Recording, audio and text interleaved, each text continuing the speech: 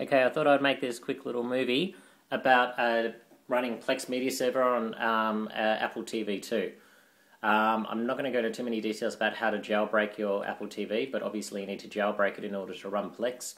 And then to actually install Plex, it's a really simple process of copying and pasting about 5 lines of code. You obviously have to SSH into your Apple TV, and you just copy and paste those 5 lines of code. Let me just adjust my lighting here. So anyway, like I said, I won't go into too many details about it. I have also XBMC running on my Apple TV, but I won't show XBMC today. I initially jailbroke my Apple TV purely to run XBMC, but since then I've found that Plex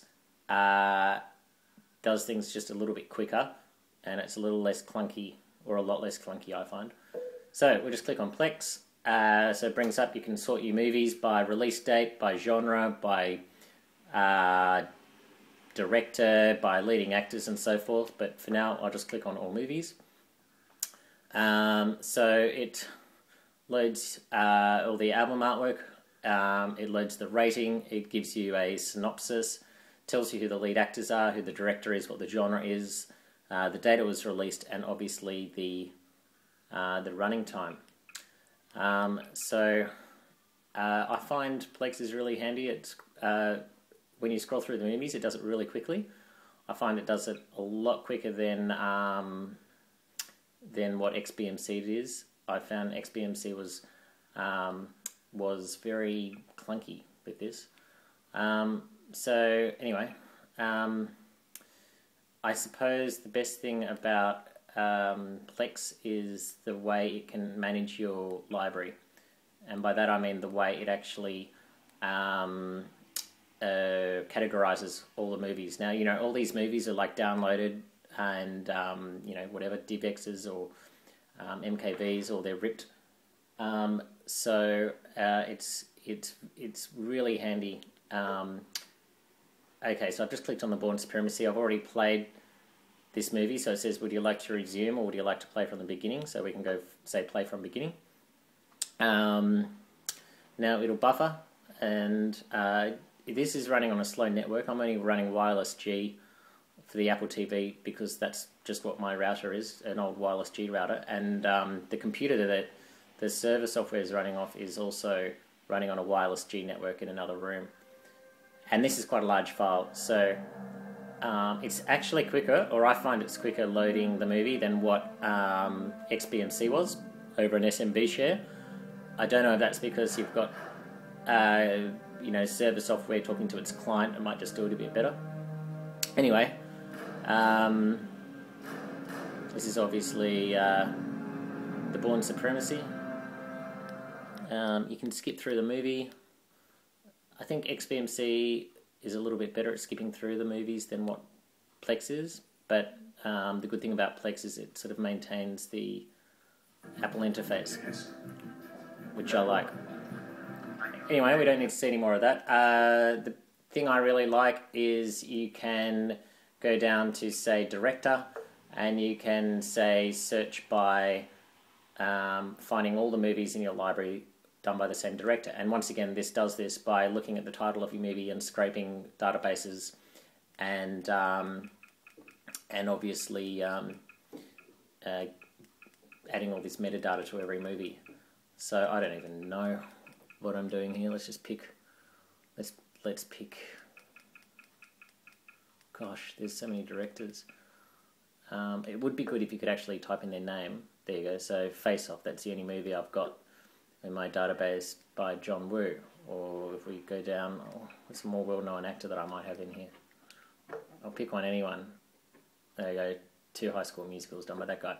So I find that's really handy. It's pretty straightforward. I won't sort of go into details, but you know, the other day I clicked on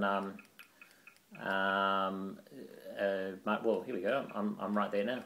Martin Scorsese, for example, and there we go. It's found Casino, The Departed, and it's already knows I've watched half of The Departed. You can see it's got a little half moon icon there, and I haven't finished watching it.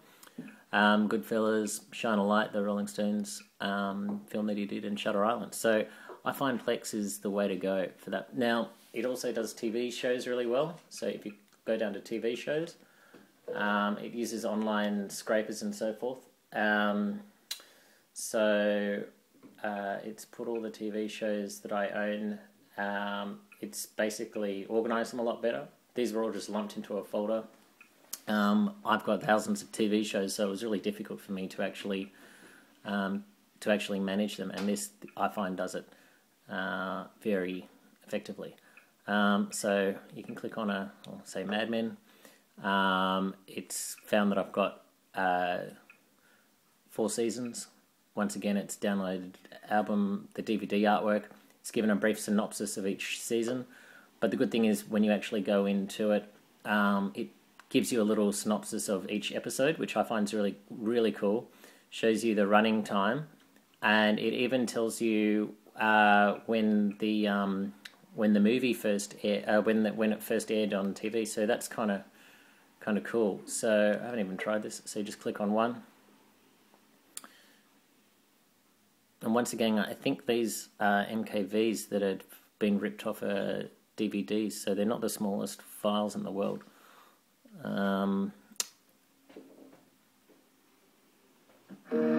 Previously on AMC's Mad Men. Okay, so that's obvious. So that's basically Plex. It also does music, but I think the standard Apple TV does music a little bit better. So I won't go into details there about the music. But I think in another movie, I might show you what Xbox Media Center is like. But for now, that's Plex running on a jailbroken Apple TV.